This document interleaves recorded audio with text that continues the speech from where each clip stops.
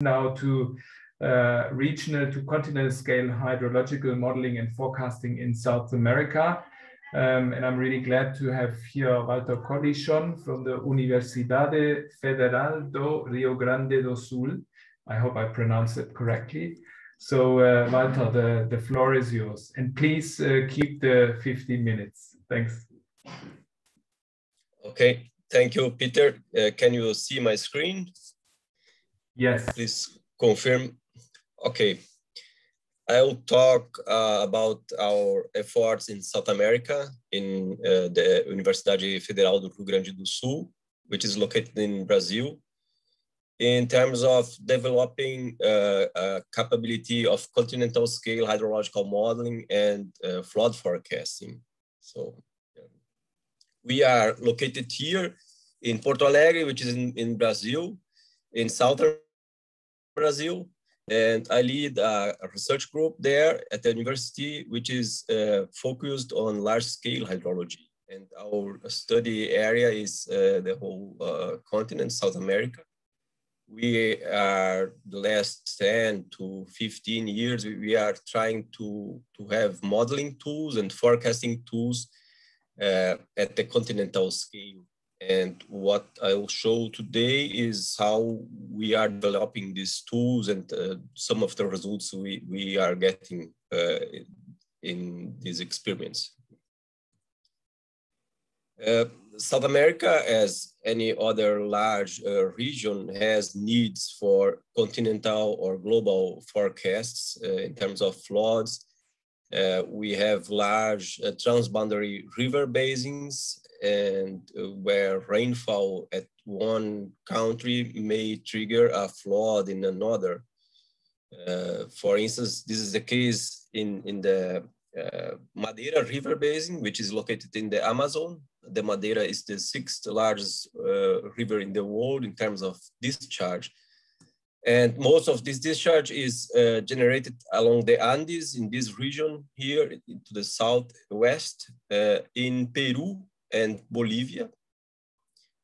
And in 2014, we had a big flood there, a record flood, where the region around Porto Velho here in Brazil was flooded due to this rainfall occurring in neighboring countries from Brazil. And due to difficulties in sharing information between those countries, those floods have been not really well forecast by authorities, and leading to several difficulties in Brazil. But the same occurs in other river basins in South America, which are shared by more than one country, as the case of the Orinoco River Basin here between Colombia and Venezuela, and in the case of the La Plata, Paraná River Basin, which is shared by Brazil, Paraguay, Bolivia, Argentina, and Uruguay. Where in this case, rainfall occurring mostly in Brazil may trigger floods in other countries like Paraguay and Argentina and Uruguay. As was the case in '92, for instance, where the floodplain Paraná River Basin, which looked like this in a dry year, was inundated fully in width to 50 kilometers wide in the region of Santa Fe. But not only floods are motivating our studies, but also other kinds of streamflow forecasts are needed due to the large interconnected power system, power grid. Decisions relating to water use in hydropower plants have to be taken in terms of what is predicted in different basins at the same time. Because most of electric power in South America is produced by hydropower, and therefore a decision depends on the forecast not only for floods, but during normal times too. And finally, there is a need to understand continental hydrology because the scale of climatic processes is most of the time very large.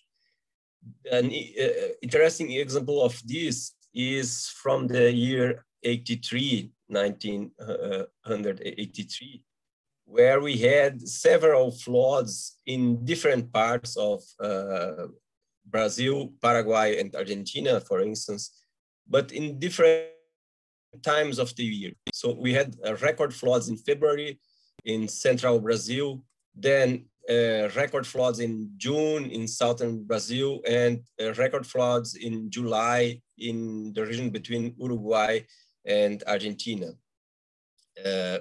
Those floods could be understood as independent events at a local and regional scale. But if we study those floods in the continental scale, we understand those more as the same big event, and the different events are related to one to another. Despite these needs to have continental forecasts in South America, we, in most situations, we have just local or regional operational flood forecast systems. This is the case, for instance, for Brazil, where this picture shows where the operating flood forecasting systems are located. Mostly those systems are based on local information and on flood propagation only. So also the forecasting lead time is limited due to this methodology. We understand that continental scale forecasts may support those local or regional systems, giving a whole picture of the continent, and at the same time, maybe larger lead times for forecasts. So therefore, we are the last 15 years, perhaps, we are trying to improve our understanding of the physical processes that are relevant in those big rivers and large river basins. This includes the dynamics of floodplains in places such as the Amazon, the hydrodynamics itself, and related to backwater effects, for instance, the effects of reservoirs, and even headwater wetlands.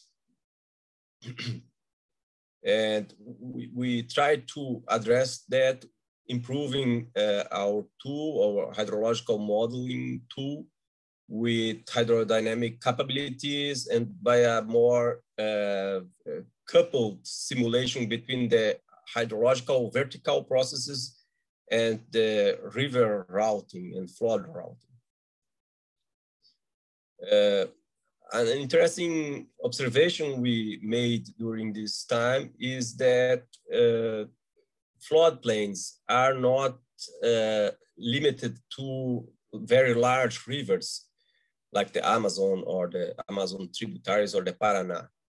We can find floodplains at very small rivers in comparison to these big rivers, even rivers that are whose basin is just a few thousand square kilometers wide.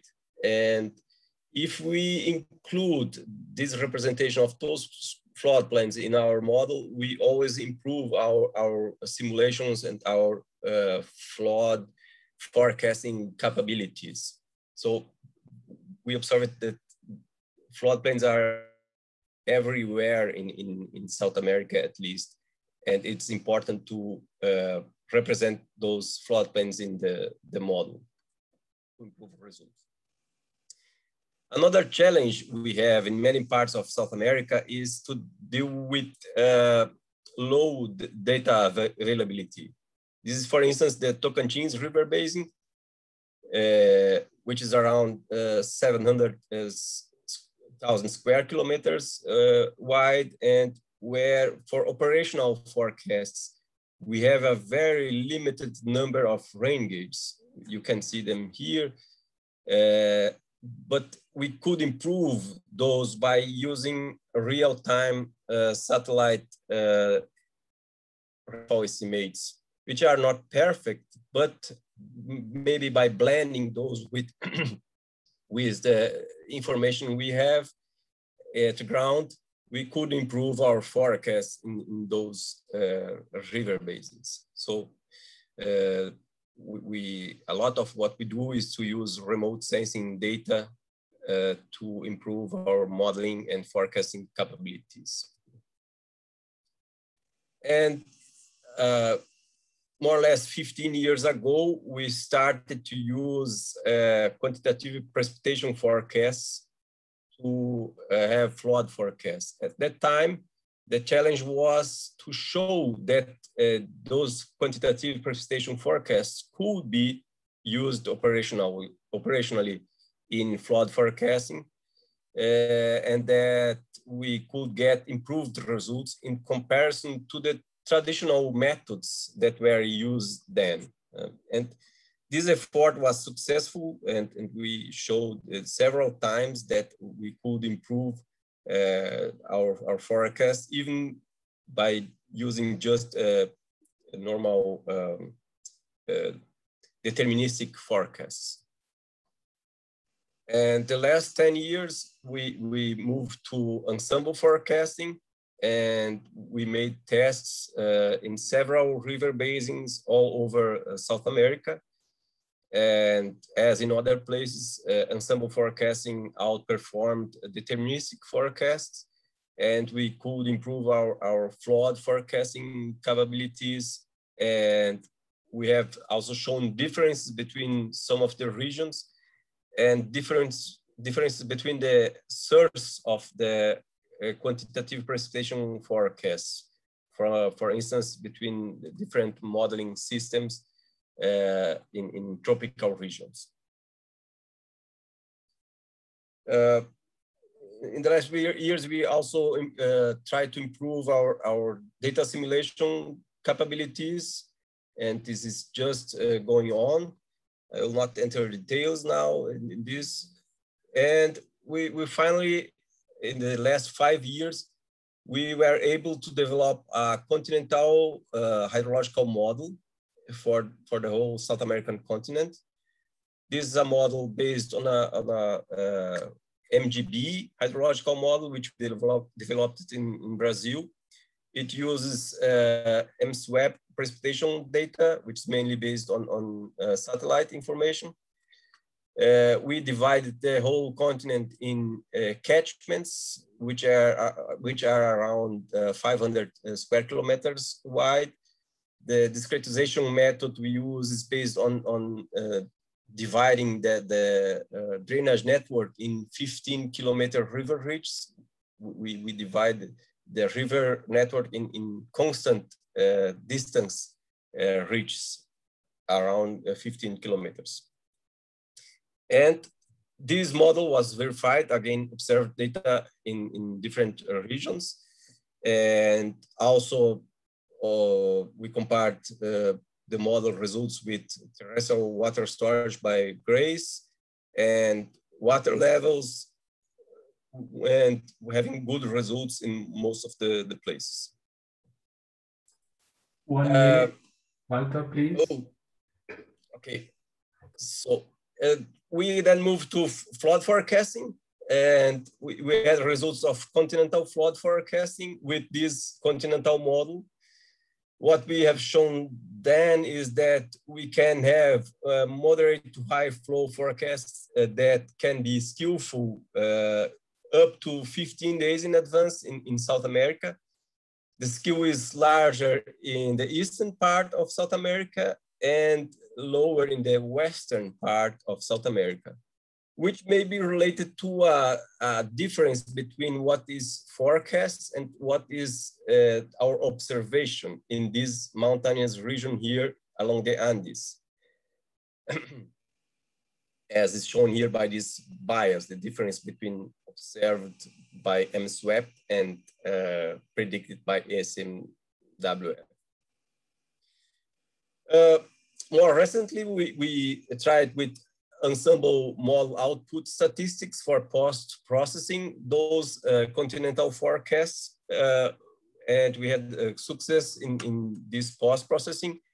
We improved our forecast from the raw forecast to post-processed forecasts, as you can see here, in most of the places, except along the very slow responding rivers like the Amazon and the Paraguay, which shows that data assimilation is necessary.